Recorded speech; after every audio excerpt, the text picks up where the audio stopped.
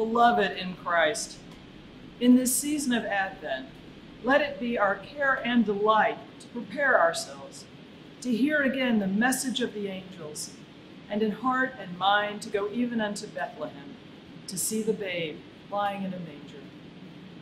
Let us read and mark in Holy Scripture the tale of the loving purposes of God, from the first days of our disobedience unto the glorious redemption brought us by his holy child. And let us look forward to the yearly remembrance of his birth with hymns and songs of praise. But first, let us pray for the needs of the whole world, for peace and goodwill over all the earth, for the mission and unity of the church for which he died, and especially in this country and within our cities. And because this of all things would rejoice his heart, let us at this time remember in his name the poor and the helpless, the hungry and the oppressed, the sick and those who mourn, the lonely and the unloved, the aged and the little children, and all those who know not the Lord Jesus, or who love him not, or who by sin have grieved his heart of love. Lastly, let us remember before God his pure and lowly mother, and all those who rejoice with us, but upon another shore and in a greater light, whose multitude no one can number, whose hope was in the Word made flesh, and with whom in this Lord Jesus we are forevermore one. These prayers and praises let us humbly offer up to the throne of heaven in the words which Christ himself hath taught us. Our Father, who art in heaven, hallowed be thy name. Thy kingdom come, thy will be done, on earth as it is in heaven. Give us this day our daily bread, and forgive us our trespasses, as we forgive those who trespass against us. And lead us not into temptation, but deliver us from evil. For thine is the kingdom, and the power, and the glory, forever and ever. Amen. The Almighty God bless us with his grace. Christ give us the joys of everlasting life, and unto the fellowship of the citizens above, may the King of angels bring us all. Amen. A reading from the prophet Isaiah. Arise, shine, for your light has come, and the glory of the Lord has risen upon you. For darkness shall cover the earth, and thick darkness the peoples, but the Lord will arise upon you, and his glory will appear over you. Nations shall come to your light, and kings to the brightness of your dawn. Lift up your eyes and look around. They all gather together. They come to you. Your sons shall come from far away, and your daughters shall be carried on their nurses' arms. Then you shall see and be radiant. Your heart shall thrill and rejoice, because the abundance of the sea shall be brought to you. The wealth of the nations shall come to you. The word of the Lord.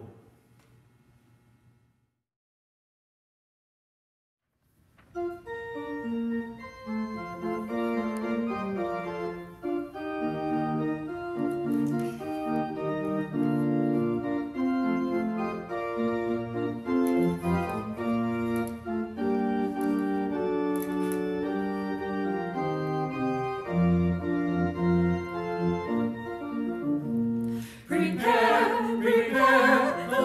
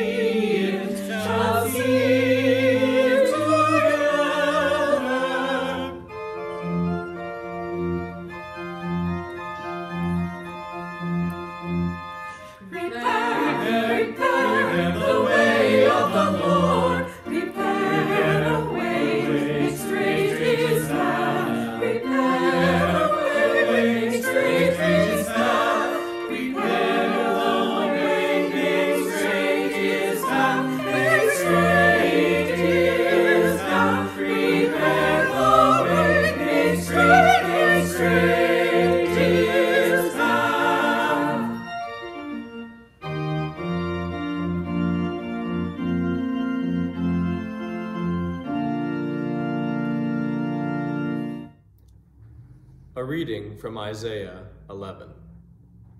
A shoot shall come out from the stump of Jesse, and a branch shall grow out of his roots. The Spirit of the Lord shall rest on him, the Spirit of wisdom and understanding, the Spirit of counsel and might, the Spirit of knowledge and the fear of the Lord. His delight shall be in the fear of the Lord. He shall not judge by what his eyes see, or decide by what his ears hear, but with righteousness he shall judge the poor, and decide with equity for the meek of the earth. He shall strike the earth with the rod of his mouth, and with the breath of his lips he shall kill the wicked.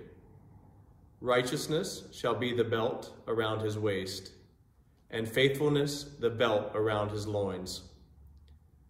The wolf shall live with the lamb, the leopard shall lie down with the kid, the calf and the lion and the fatling together, and a little child shall lead them. The cow and the bear shall graze, their young shall lie down together, and the lion shall eat straw like the ox. The nursing child shall play over the hole of the asp, and the weaned child put its hand on the adder's den.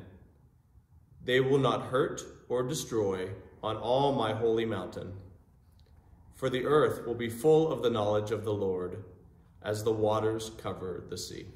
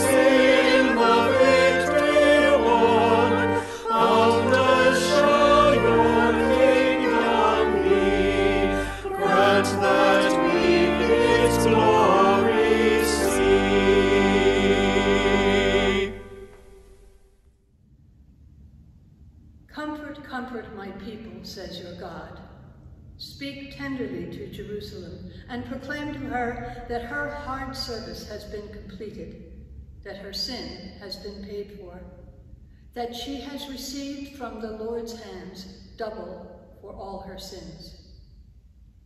A voice of one calling, "In the wilderness prepare the way for the Lord, make straight in the desert a highway for our God. Every valley shall be raised up, every mountain and hill made low. The rough ground shall become level, the rugged places a plain. And the glory of the Lord will be revealed, and all the people will see it together. For the mouth of the Lord has spoken."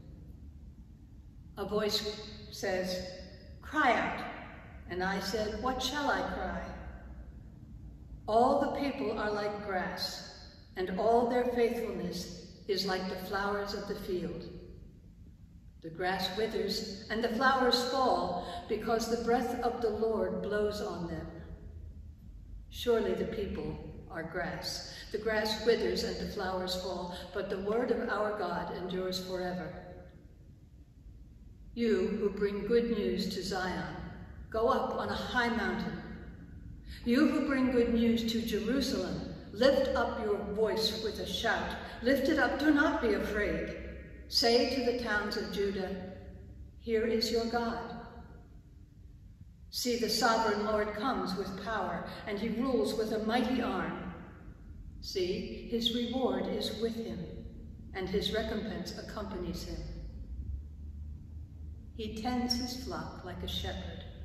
He gathers the lamb in his arms and carries them close to his heart.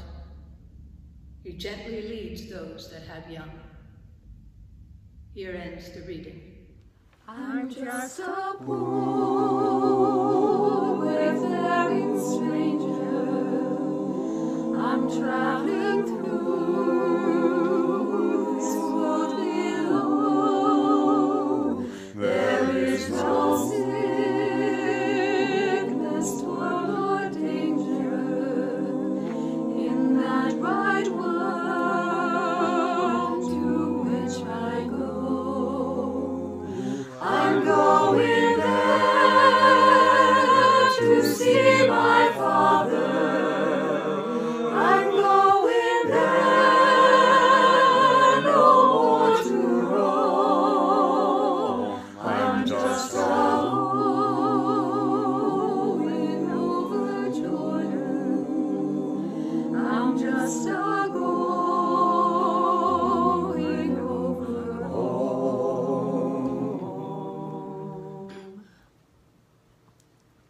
I know dark clouds will gather o'er me. I know my path is rough and steep, but golden fields lie out before me, where weary eyes no more shall weep. I'm going there to see my mother. She said she'd meet me when I come. I'm just going over Jordan. I'm just going over home.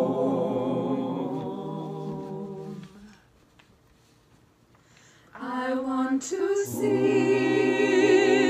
salvation's story in concert with the blood-washed Lamb. I want to wear a crown of glory when I get home to that good land. I'm going there to see my brothers. They pass before me one by one. I'm just going over Jordan. I'm just going over home. I'll soon be free from every trial. This form will rest beneath the sun. I'll drop the cross of self-denial and enter in my home with God. I'm going there to see my Saviour, who shed for me his precious blood. I'm just going over Jordan. I'm just going over home. A reading from the prophet Isaiah. Again the Lord spoke to Ahaz, saying, Ask a sign of the Lord your God. Let it be deep as Sheol, or high as heaven. But Ahaz said, I will not ask, and I will not put the Lord to the test. Then Isaiah said, Hear then, O house of David. Is it too little for you to weary mortals, that you weary my God also? Therefore the Lord himself will give you a sign. Look, the young woman is with child, and shall bear a son, and shall name him Emmanuel. He shall eat curds and honey by the time he knows how to refuse the evil and to choose the good. Here ends the reading.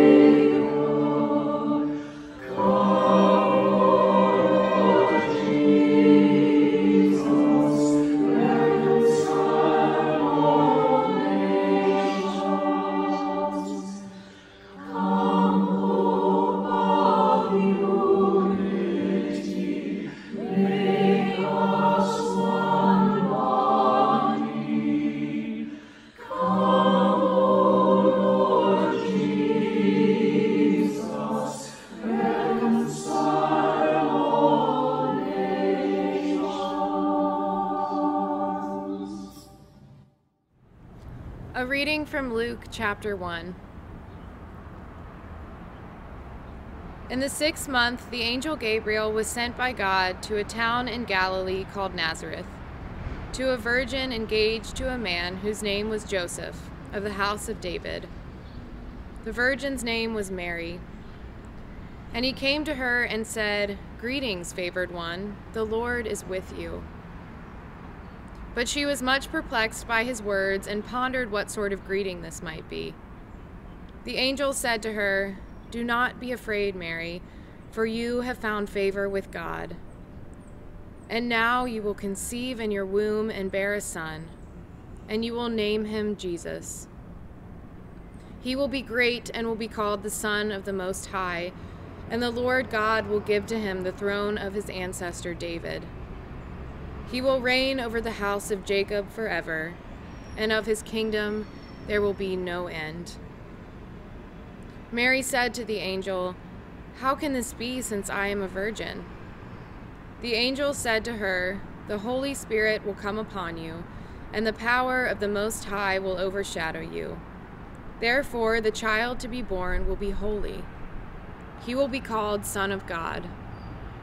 And now your relative Elizabeth, in her old age, has also conceived a son. And this is the 6th month for her who was said to be barren. For nothing will be impossible with God. Then Mary said, Here am I, the servant of the Lord. Let it be with me according to your word." Then the angel departed from her. Here ends the reading. My soul doth magnify the Lord, and my spirit hath rejoiced in God my Saviour. For he hath regarded the lowliness of his handmaiden. For behold, from henceforth all generations shall call me blessed. For he that is mighty hath magnified me, and holy is his name, and his mercy is on them that fear him throughout all generations.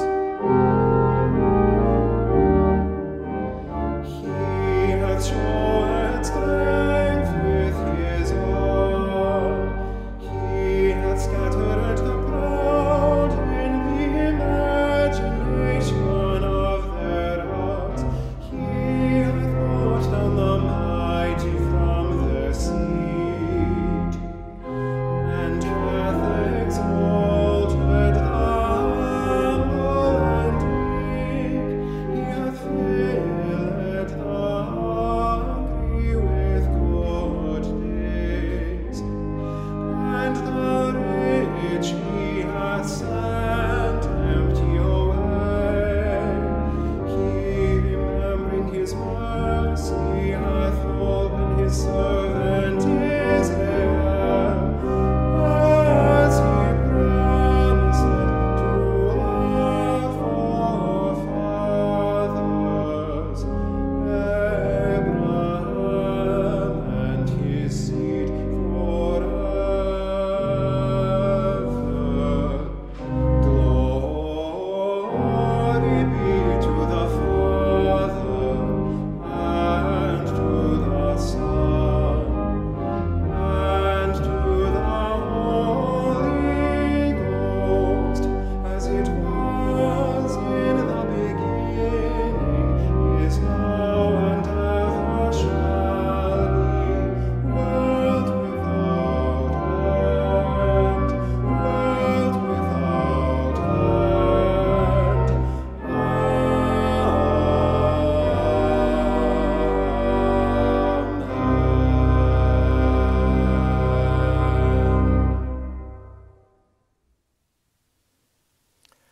A reading from the Gospel of Matthew, chapter 1, verses 18 through 23.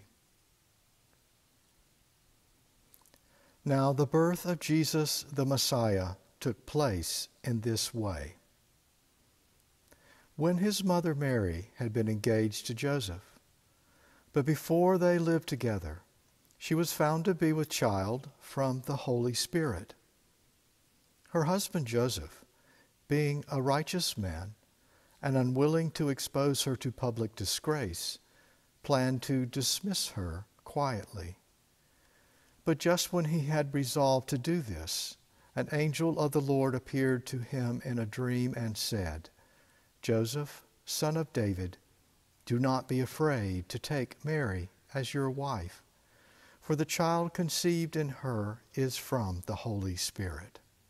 She will bear a son, and you are to name him Jesus, for he will save his people from their sins." All this took place to fulfill what had been spoken by the Lord through the prophet. "Look, the virgin shall conceive and bear a son, and they shall name him Emmanuel," which means God is with us. The word of the Lord.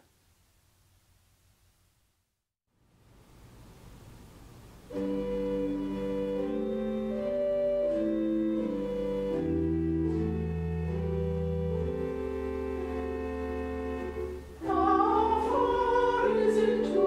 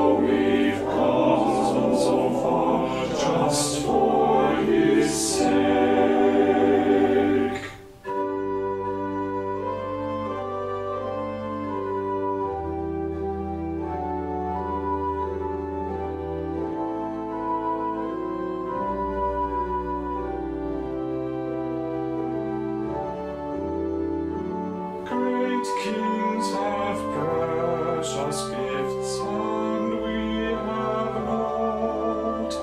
Little smiles and little tears are all we brought.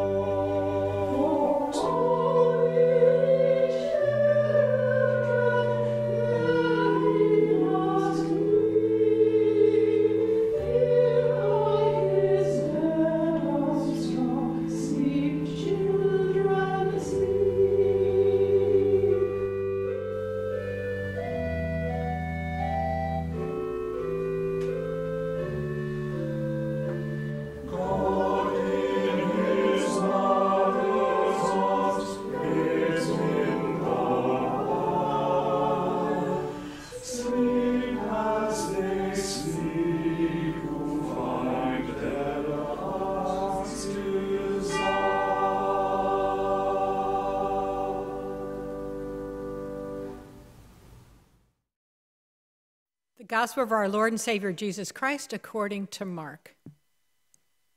The beginning of the good news of Jesus Christ, the Son of God. As it is written in the prophet Isaiah, "See, I am sending my messenger ahead of you, who will prepare your way, the voice of one crying out in the wilderness, prepare the way of the Lord, make his path straight." John the Baptizer appeared in the wilderness, proclaiming a baptism of repentance for the forgiveness of sins. And people from the whole Judean countryside and all the people of Jerusalem were going out to him and were baptized by him in the river Jordan, confessing their sins. Now John was clothed with camel's hair, with a leather belt around his waist, and he ate locusts and wild honey. He proclaimed, "The one who is more powerful than I is coming after me. I am not worthy to stoop down and untie the thong of his sandals. I have baptized you with water, but he will baptize you with the Holy Spirit." In those days, Jesus came from Nazareth of Galilee and was baptized by John in the Jordan. And just as he was coming up out of the water, he saw the heavens torn apart and the Spirit descending like a dove on him. And a voice came from heaven, "You are my Son, the Beloved. With you I am well pleased." And the Spirit immediately drove him out into the wilderness. He was in the wilderness 40 days, tempted by Satan, and he was with the wild beasts, and the angels waited on him. Now after John was arrested, Jesus came to Galilee, proclaiming the good news of God and saying, "The time is fulfilled, and the kingdom of God has come near. Repent and believe in the good news." This is the gospel of the Lord. Thanks be to God.